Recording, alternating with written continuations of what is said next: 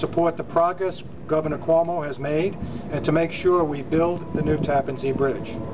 The Governor's proposal for a new bridge is being built to last for 100 years, will create over 45,000 jobs now, will create a pedestrian plaza with a walkway and bike path, and will provide immediate dedicated express bus service, and unlike the current bridge, provide a foundation for future mass transit, including a bus rapid transit and commuter rail system. We have been through 10 years of talks trying to get a bridge built, but now it's time to move forward and get the bridge done.